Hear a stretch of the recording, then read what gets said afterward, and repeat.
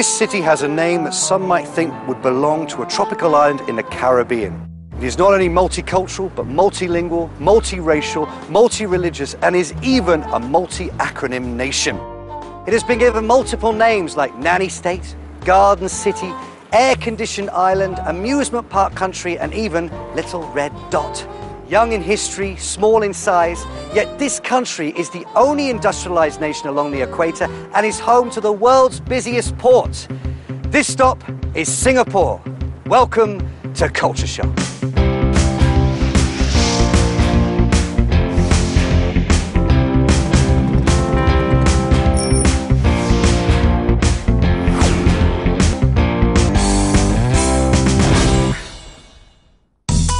Located in the southern tip of the Malayan Peninsula, Singapore's name is derived from the Sanskrit word which means Lion City. Singapore is one of the 4 remaining true city-states in the world. It is the smallest nation in Southeast Asia. Home to 4.6 million people, Singapore is a multiracial nation with 4 major cultures. Reputed to be a garden city, trees and plants are spotted at every turn. You are greeted with clean streets, beautiful flowers and lots of greenery. You know, when I think of Singapore, I think of sun, sand, sea, beaches, and, whoa, incredible humidity. Singapore is a great melting pot of cultures, but it's the weather which literally melts your face. Because Singapore is just 1 degree north of the equator, the climate here is characterized by high temperatures, humidity, and abundant rainfall.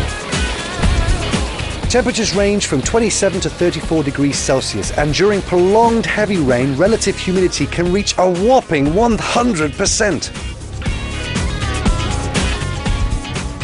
So, my advice to you is this: wear cotton, bring plenty of towels and tissues, drink lots and lots of water. Oh, and don't forget your umbrella, because you never know when the skies are open here and you will experience a tropical rainstorm. Getting to anywhere in Singapore is a breeze. From trains, taxis and buses, there's a whole lot of means for you to choose from. After checking out the various options, I headed straight for the affordable, convenient, regular cabs, which you can catch just outside the arrival terminals. Taxis are a dime a dozen in Singapore. Taxis are very comfortable and most are metered, so there's no chance of you being taken for a ride. But rates do change quite frequently, so if you're unsure, check the rate card that can be found in most taxis. To the city, please. Sure. And may I know you prefer me to go by ECP or PIE, please? PIE? Pie? I've already eaten.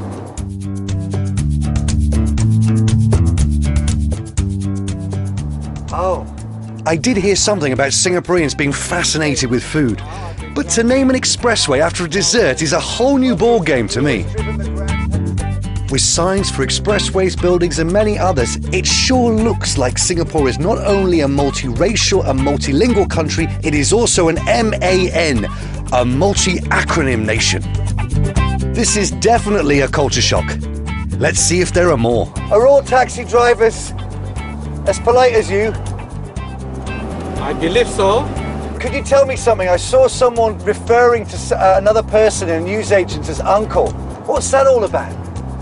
Well, this is a polite way that we Chinese address our elder. We call them uncle. Okay, so if I call you uncle and I call the women aunties, is that good? Well, you can call them sweetie pie if you want to. Sweetie pie.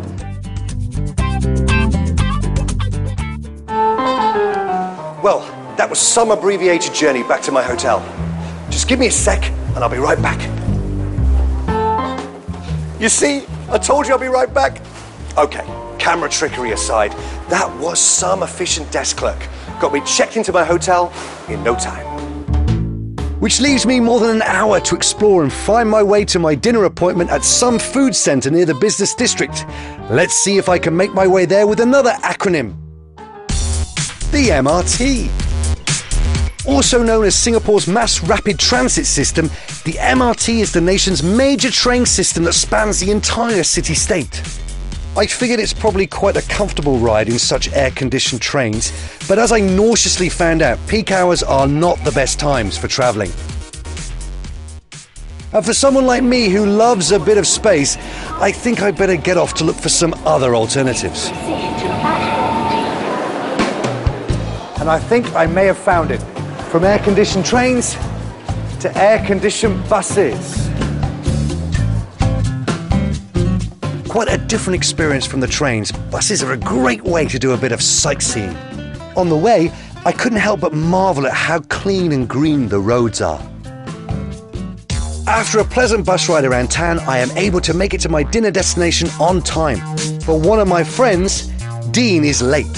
From my conversations with Sanjay and Ray, I hear it's not uncommon for Singaporeans to arrive 10 to 15 minutes late. They call that being fashionably late. That's a culture shock for me. But that is just the beginning of culture-shocking news for the evening. Don't touch it! Why? It's somebody else. But it's unopened. So what would happen if I sat down here now and just wiped my face with a tissue? They will just come and ask you very politely and softly, can you please move? This table is mine. Oh, well, look, I don't want to offend anybody, so let's find another table. Well, apparently in certain hawker centres, it can get so crowded that it's hard to get a seat after buying your food. And to avoid walking around with a tray of food looking like a fool, Singaporeans have taken to reserving their seats with packets of tissue paper. After learning how to reserve tables Singapore style, I discovered that the multicultural traits of Singapore is the reason why there is such a huge variety of food available. You're spoiled for choice. I am famished, and luckily Dean is able to join us in time. Just as we start eating, I notice some peculiar eating habits.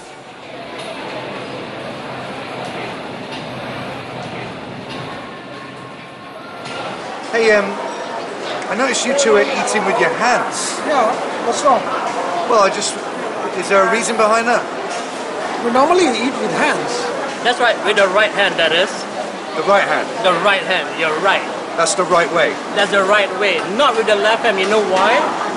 No, I don't. Well, I believe in the Indian and the Malay culture, we think that the left hand is not the polite hand, it is the toilet hand. Ah, the toilet hand. Yeah, meaning for your personal ablution. And the right hand is always the right one. It's good, it's pure, it's not evil, it's not bad. Okay. Is there anything I can do with my left hand though, apart from eating? Can I shake hands with people? Or? No, you shake hands with your right hand, you receive things with your right hand, and you give things with your right hand. Never with your left. In Singapore, be prepared to be greeted with multifaceted experiences from acronyms, eating habits to food.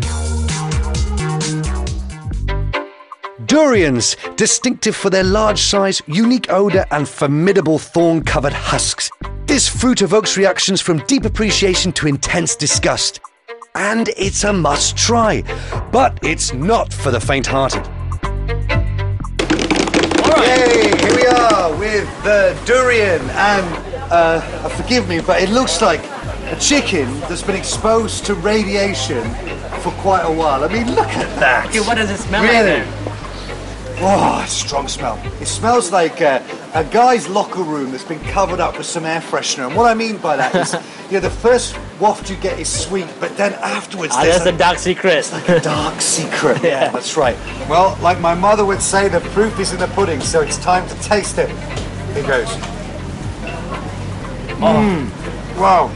That is What is really unusual. It's creamy. I've got onions, toffee, so many different flavors. It's like a roller coaster ride. You love this though, right? I love it, I love it. You love this? Love it. You love this? I love It's them show. Shook, man. It's show. Shook. What does shook mean? It's great. Great. Well, one thing's for sure, durian is shiok. Don't be so kaypoh. When in Singapore, don't be surprised to find people speaking a form of English that many foreigners might find strange and a tad bit hard to understand. Which is why it's good to pick up a few terms to help you fit in. Amazing. I mean, what's not to like? It's an incredible place. And to help me fit in are my Singapore business associates, Karis and Ian. So fishing, it's like Asia for beginners though. It's very easy for me. So what did you do last night? Oh, last night, right. To top it all, last night I ate durian. Picking of foods. Ah, yeah, spiky green thing. Very interesting. Shit, eh? Shock. This is the Singlish, Yep. right? My friend was telling me about the Singlish. What is it? Simply put, it's Singapore English. Singapore English. How does it differ then from English people's English? I think it's the grammatical structure, because we speak Mandarin, so when you speak Mandarin, everything's back to front, and then we do direct translations, so our English always ends up back to front.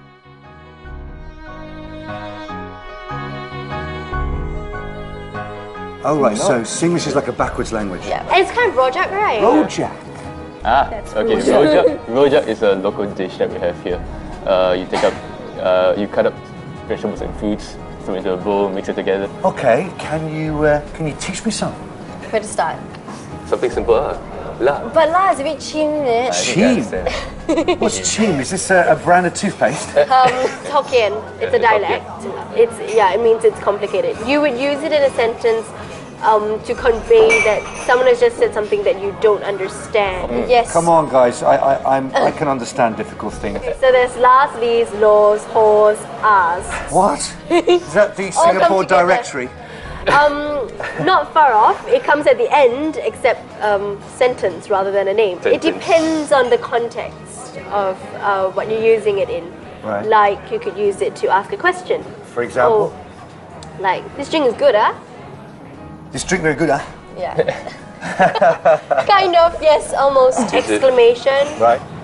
Nola. Nola. Dragon. Oh, do you know what? I think I have to be here a long time before I understood this, because you've got, the Mandarin structure, then you've got words from different vocabularies, and then you've got words that don't mean anything. They're like just punctuation. Yes. Yeah, and I mean, Angmo's unexpected to Angmos? Yep. What's You, this? my friend. Angmo? You, my friend, Angmo. I'm an Angmo. Yes, you are. If I'm not wrong, literally translated, it means red hair. But my hair is brown. I think it's because of blonde hair looking red under the light, especially against white skin. I suppose the first ever Angmos to come to Singapore But probably red might have hair. been quite striking. Well, I can see why you said that's cheap, It is complicated. So, give me an easy one. Alamak. Okay, alamak is a Malay word. It's alamak. Yeah. It means oh my god. Right, okay, so I might say, what a lovely day, alamak. No. Okay, You- it's kind of like negative as well. Like you don't use it for good things, but more like So, alamak, I'm so late. yeah. Alamak. Okay, well, alamak, I banged my head. Yes. You know what? I think I could use some of these in the business meeting to impress them that I know Singlish. I might say, Alama, you must look at my furniture. It's so cheap. Yeah, Really. not advisable. I mean, okay, even though we speak Singlish and we can code switch. So like in the office or in business meetings, we would use formal English, proper English. Especially for your presentation, when you're talking to them. You can use it to break the ice though. Throw in like a Singaporean joke, use Singlish, stuff like that.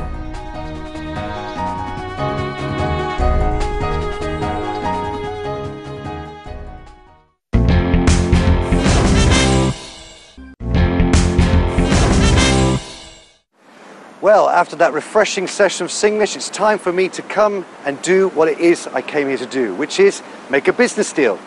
Now, if you are in Singapore for business, then there are a few things you need to know, and it all starts with a proper introduction. Given the multicultural aspects of Singapore society, to do business in Singapore, it's prudent for a foreigner to be aware of certain business etiquettes and underlying religious beliefs.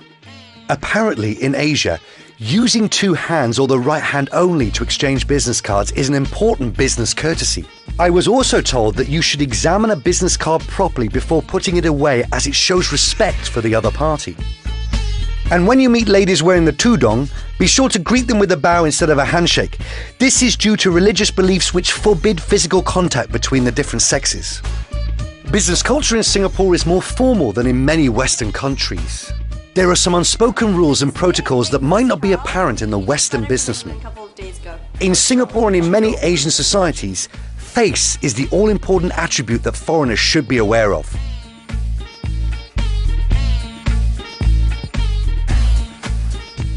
Face is what makes Singaporeans strive for harmonious relationships. Because of face, Singaporeans tend to be non-confrontational in their business dealings. Singaporeans will never overtly say no. Because of face and strong adherence to hierarchy, questioning authority is considered a taboo. Thus, never disagree or criticize someone who is senior to you in rank in public, as it may destroy the business relationship. When conducting business in Singapore, pay close attention to facial expressions, tone of voice, and posture, as Singaporeans trust non-verbal communication more than spoken words. Be mindful how you might be perceived. They do not understand Western culture's ability to respond to a question hastily, and believe that this indicates thoughtlessness and rude behavior. So in other words, as a foreigner in any business situations in Singapore, be sure to mind your manners and speak when spoken to without any needless commentaries, and business can carry on as usual. Thank you. Thank you so much for your time. Thank you. Singapore is a multi-religious country with the majority practicing Buddhism and Taoism. A significant number of the population practice Christianity and Islam as well. Sikhism, Hinduism, and the people of Baha'i faith can also be found here. Due to the multicultural, multi-religious aspect of Singapore society, cultural tolerance and racial harmony are strongly advocated. The different religions are allowed to practice with mutual tolerance, so don't be surprised if you walk into some culturally shocking situations that are commonplace in Singapore. According to Taoist Chinese beliefs, the living are to burn offerings to the deceased ancestors who are, well, apparently in hell. So this shop sells materials which are burnt for what they call the Hungry Ghost Festival, which is a Chinese festival that takes place on the 7th lunar month every year. And this is an example of hell notes, okay? And this is a $1 billion hell note here. These will cost you $2, so you can see inflation is pretty high in hell. As a sign of respect and reverence, these offerings are in terms of hell money and a whole lot more. Offerings like shirts, cars, houses, condos are offered to them usually during the Chinese lunar 7th month. Walking around, I simply couldn't believe the extent of traditional beliefs that exist amongst this ultra-modern society. So, say if you have a treasured auntie who you want to pay a tribute to, perhaps, you may burn her this special pack. You've got a purse, a watch, and a blouse. Or something like this. Because, obviously, modesty is still very important in hell. Look at this. So, say if you've got an uncle who's partial to a drink, or even a smoke, you'd burn these. And of course, hygiene's very important even in hell, so afterwards you might need to freshen up, you'd burn these. And if you wanted him to be able to experience the internet there in hell, you'd burn this. Everything's catered for here. Amazing. Now it's things like this which might seem silly or strange or culture shocking, but we should show some respect, because disrespect will be seen as a sacrilege, and it might even be considered a bad karmic move. But Singapore wasn't always this multicultural or multi-religious. To tell me more about the rise of this colourful island, my friend, a curator, is going to bring me on a tour around Singapore National Museum. Well, here I am with Mr. Iskander Maidin, who is a Deputy Director here at the National Museum of Singapore. Now, Mr. Maidin is going to take me for a tour around their special history gallery. Now, I believe the gallery has a completely different way of telling the story of Singapore. How is it different? Well, it uses a storytelling approach to tell the history of Singapore, the stories of the great men as well as the little people who usually don't get into the history textbook. Mr. Maidin, what can you tell me about the role this man had to play in the history of Singapore? Raffles laid the foundations for the development of the Singapore trading port when he signed the treaty with Sultan Hussein of Singapore in February 1819. As a result of his foresight, Sir Stamford Raffles is recognised as the founding father of Singapore. Well, what we have here is a segment dealing with the Japanese invasion of Singapore, followed by the Japanese occupation of Singapore. The first area bombing of Singapore by the Japanese took place in December 1941, and the invasion of Singapore, which lasted a week, took place in February 1942.